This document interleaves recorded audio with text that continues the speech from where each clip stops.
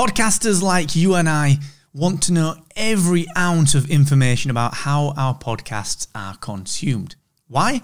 So that we can make better decisions on how to actively grow our audience. In this video, I'm going to talk you through Apple Podcasts Connect, and in particular, the data that right now you can access about your podcast. It's insightful, it's useful, and it will help you to grow your audience. If you find this video useful, go ahead and subscribe to the channel for more of the same. Of course, drop a like and let a friend know that you found this video useful too. Let's dig in to Apple Podcasts Connect and how it can help you to grow your audience.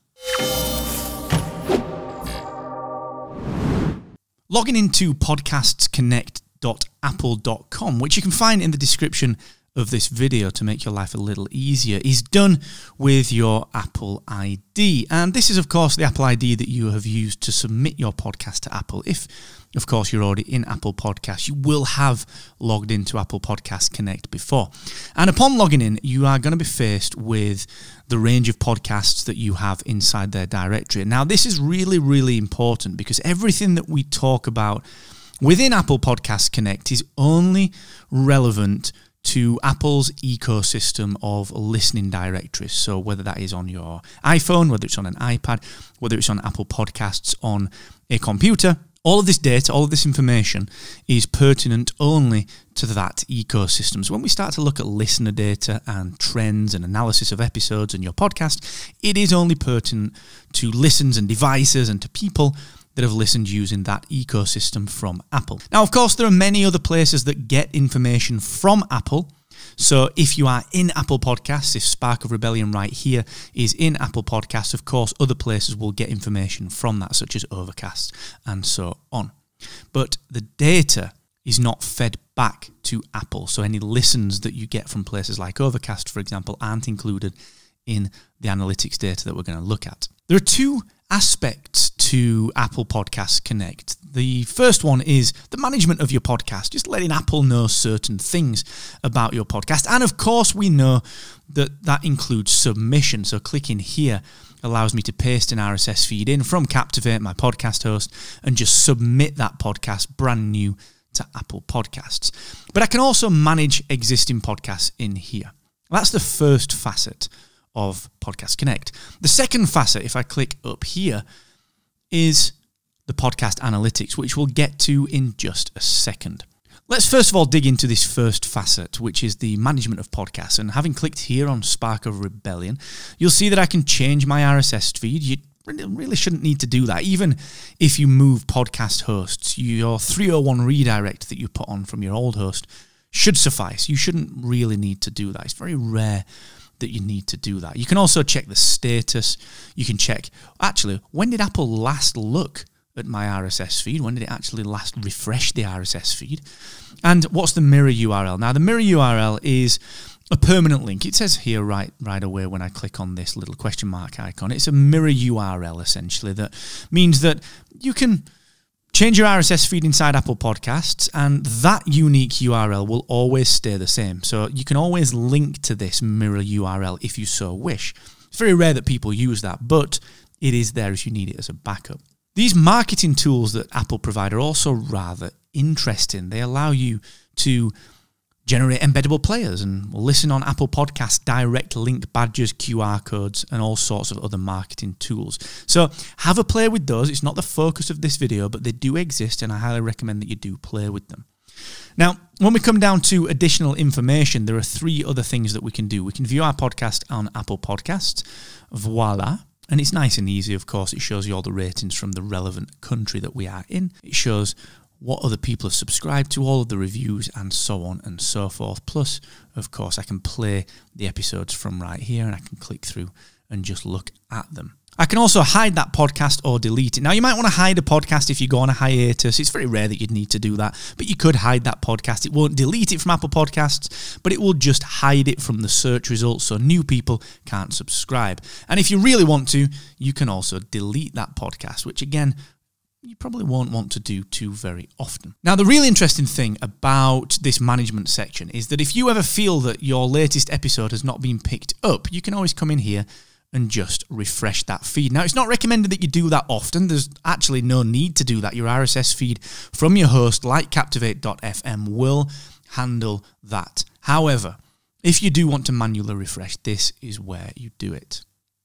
So the management part of Apple Podcasts Connect is really just about making sure your show is up to date. You can host as many shows as you want through Captivate.fm, and you can put all of those shows into Apple Podcasts using Podcast Connect. And the management, like I said, is really just about making sure the information is up to date. It's very rare that you'll need to change anything in here because, of course, your RSS feed does the job. What most people are interested in then is the analytics. So if I just fire open the analytics from Apple's ecosystem, you'll see that, well, first and foremost, this is still in beta. That's very important to understand. This is still in beta. It has everything that you'd expect. It's got the date picker. You can choose the relevant dates that you want to analyze. You can choose the show that you want to analyze, or, of course, you can look at this overview that we have right here. Or you can dig in at an episode level. Right at this top overview level, you can dig in to these episodes. But the real power comes from deep diving into the show. So if we choose Spark of Rebellion and dive into these analytics, this gives you information that no one else can really give you apart from closed ecosystems. So Spotify can give you data about all of your podcast metrics, but only from their platform. Apple Podcasts Connect here is no different.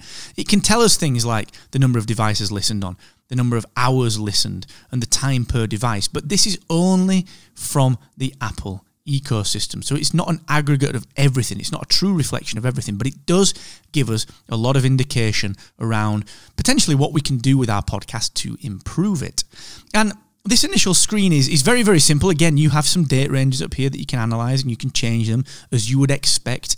You've got your data points here that are very clearly marked. You know, the number of devices, the number of time listened, and of course the time per device. It's all very clear what's going on. We've got total time listened broken down by people who are subscribed versus not subscribed, and of course country and region. So all stuff, again, that you would expect. The deep dive recent episodes section, again, will tell you some very, very obvious information, but again, only from the Apple ecosystem. So it tells me when this episode was released, episode 90, the duration of that episode, number of devices that listened to it, the total time listened, and the time per device. And importantly, what I find fascinating is this total average consumption. So 76% is the average consumption for this episode. 76% of the episode gets listened to per person. Now, I'm going to dig into that in just 1 second because there is a lot of information and insight that we can gain from that. But before we do that, let's have a look at these trends. So clicking on the Trends tab, well, this is what you see inside Captivate, a very similar style graph. It just essentially tells us what's going on and when. It tells us what's happening at an episode by episode level. It allows us to compare and contrast and actually dig into insights on very specific timelines. So this information is really, really useful information. It's trend spotting, essentially. It means that we can dig in to what's really going on with our listener data inside Apple Podcasts. So if we click and take a deep dive look into The Mandalorian Season 2, Episode 8, if we just look at this episode, you'll see that actually it's very, very similar to how Captivate.fm displays your listener data too, in that it shows you the timeline of your episode and it shows you where people listen, shows you where people drop off, shows you what people are actually doing. But of course, this is just within the Apple ecosystem. So it's the listener behavior within the Apple ecosystem, whether that's from iTunes, old school iTunes, from Apple Podcasts, on varying devices, iPhone, iPad, or of course on desktop computers or laptop computers. It's just very interesting information. You know, we have